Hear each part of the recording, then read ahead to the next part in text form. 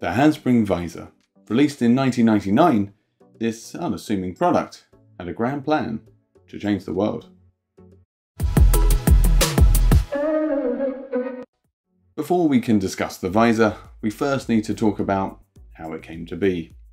Jeff Hawkins, a widely recognised genius of the tech world, had created Palm, a small software company whose primary focus was to develop software for the ill-fated Casio Zoomer handheld computer. With Donald Dubinsky as CEO and Jeff's belief that there wasn't any good mobile hardware on the market worth developing software for, they pivoted and moved into the hardware and software business. With the hardware business being a much more costly affair, the business needed capital, and that came in the form of modem manufacturer US Robotics, which acquired Palm, which was then later acquired by 3Com, another modem manufacturer. And this being 1997, modem businesses weren't doing so hot. Yet Palm was doing surprisingly well. They were taking the world by storm and sales were increasing, and by the year 1998 they'd sold over 30 million Palm devices. Their parent company was holding them back. Donna went to 3Com to ask if they could spin out Palm, so they could be financially independent, but that was met with a resounding no. She was told that Palm would never spin out as its own company. Donna knew that with one hand tied behind their back they couldn't grow, so right there and then she resigned on the spot, for her and Jeff. Together Donna and Jeff were to start a new venture, and so confident were people in Jeff's abilities that they secured venture capital before even having a plan. And from that, Handspring was born. So as to not to start from scratch, they secured a licensing deal from Palm for the OS, and they set out to make their own device. With excitement and rumours circulating around what Handspring would be offering, it wasn't until the 13th of September 1999 that the visor would be announced to the world. Unfortunately for Handspring, 3Com decided to spontaneously reverse their decision and announce their plans to spin off Palm and hold an IPO. Coincidentally, the day before Handspring's announcement. And in business terms, that's a dick move. In spite of all that, they still managed to make a splash, releasing their flagship products, the Visor Solo and the Visor Deluxe. The Deluxe being a slightly more powerful version than the Solo, and the Solo itself being more powerful than the top-of-the-line Palm offering at the market at the time. Not only that, the Deluxe came in cheaper than the cheapest Palm on the market at the time. Handspring has arrived, and they were ready for a fight. So the Solo came in a classic black, while the Deluxe also came in a variety of other colours, which I think it's fair to say got its inspiration from a certain popular tech trend at the time. So in addition to the graphite, there was translucent blue, ice, orange and green. And I'm sure that most will agree that it still looks amazing today. I have the blue and it definitely has that timeless feel about it. Of course, in many ways the visor was a similar product to what was on offer from Palm, with a similar form factor, button layout and graffiti area. But there was more. You see, still running the Palm OS, albeit slightly improved, Handspring had to find a way to differentiate the visor from Palm. Jeff still had his end goal of making a wireless communication device. The trouble was, in 1999, wireless communication was a difficult market to get into. There was a lot of competing standards, and if you did pick a radio, it would mean the device would be expensive, cutting out a huge chunk of your market. They needed another idea, and they got inspiration from an unlikely place. The Springboard module. This would allow devices to be shipped without the expensive features that users may or may not want, and allow them to add them later, as and when they were developed. The development of which was opened up to external developers, and a large number of add-ons were made, from basic memory backup to software on a cartridge, including some banger games. One cartridge had Pocket Chess, while another had 8 games on it, including Low Runner, Blackjack, Solitaire, officially licensed Tetris, and Pocket Chess, for the same price. But the bigger hitting games were Tiger Woods PGA or V-Rally. I mean, come on, it's essentially a Game Boy at this point. As well as a handful of other software titles, including dictionaries and, of course, the Bible. The Bible is rich with trivia. But the beauty of the Springboard module was the hardware expansion, bringing such features as cameras, wired modems, GPS modules, and even a massage module for a quick shiatsu between meetings. So the biggest problem that we have was to try to design electronic circuitry to produce a waveform for each of the massaging modes. That means squeezing, chopping, and tapping. You can't believe it. The first time when we did it, it was scary, because it was like electrocuting a man. And of course it gained a number of cellular modules. And with the forward thinking of Jeff and the rest of the Handspring team for adding a microphone to the front of every visor, it essentially became a fully fledged smartphone. Although, to be fair, people did say the call quality was a bit iffy. The visor credits its names to Jeff's 10-year-old daughter, basing it on the word advisor. It's impressive to think that one of your kids could help you come up with such a successful product name. Hey girls, I need a help for a new name. I'm looking for a new product. It's going to be aimed towards business users. So what sort of names are you thinking? Banana.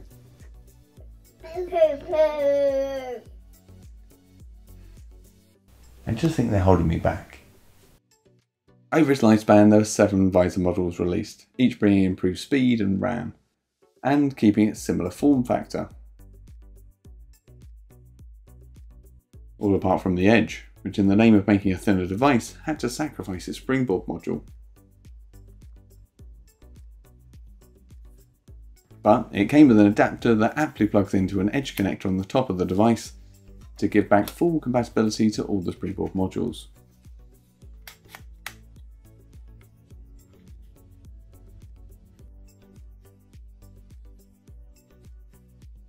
Ooh, so thin.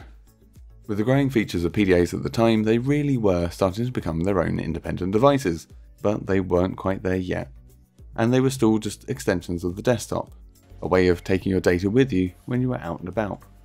This was done with a visor using the same hot sync functionality as Palm users were already used to. By either cradle or cable, the data and the apps were kept in sync. Unless you had a memory backup or some kind of wireless communication module, you're really at the perils of keeping a charge on the device to keep your data safe. All the memory was volatile, so if you forgot to swap your batteries out in time, everything including all those pictures you'd just taken using your iModule would be gone.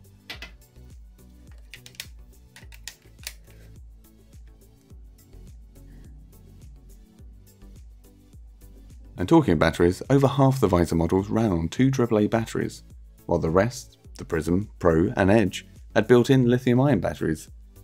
And I'm impressed to say that this Edge can hold a charge for up to a week, admittedly with light use, but this thing was made in 2001.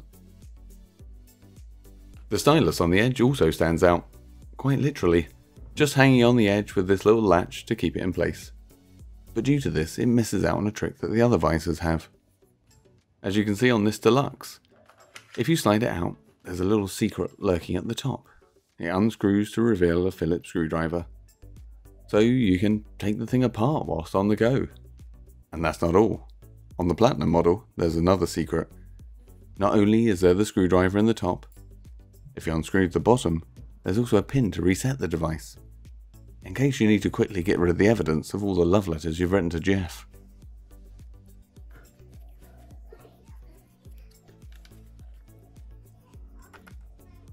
Software-wise, it had the entire Palm library to fall back on, so an extensive range of things from business apps to games. A lot of the time, software can be bought on discs like these.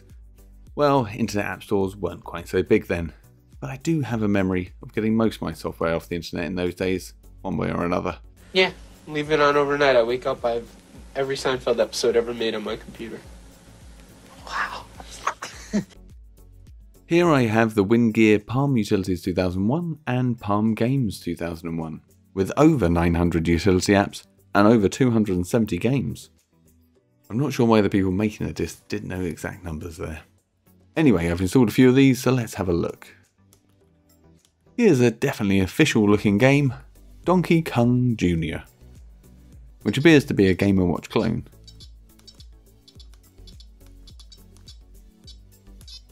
Let's see what else this developer's worked on. Mario Brothers, Fire, and Moon Patrol?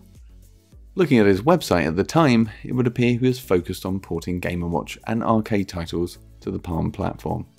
Not long after this, he got a cease and desist in the post from Nintendo. More recently, the developer put out all the source code for these games on GitHub, which, if you got the time, is an interesting thing to dig through. So, some other random games on there with this pinball, which is okay once you work out the controls. And this Rapid Racer, which name rings a bell? I don't think it's related. This was one of the hardest games I've ever had to control, which I think is probably more of a me problem than the game. But if you want a challenge, this one's for you.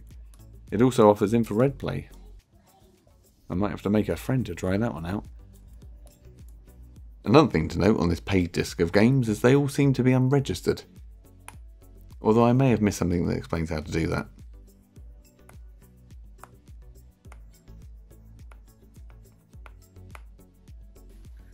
When using a springboard module, the device springs to life in a very quick and satisfying manner.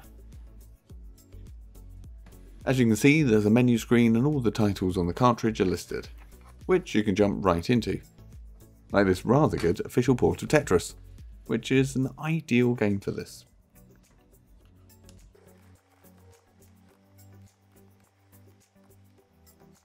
The games also show up as their own icons, so when using the device normally, if you see a game you like, you can just click on the icon and jump straight into it. Here's Load Runner, for example. And a couple of accessories also came with the visor, like this dust cover for the springboard module for when you're not using it. A plastic screen protector, although this was replaced with the metal flip cover that you can find on the edge. And the docks, for hot sinking and charging the battery-based models. As you can see, the dock has a much improved slimline design on the edge, which, as you're going to be using it more for charging, is a good thing. There's also a leather case for it to slip into, and there's even this handy case for the GPS module.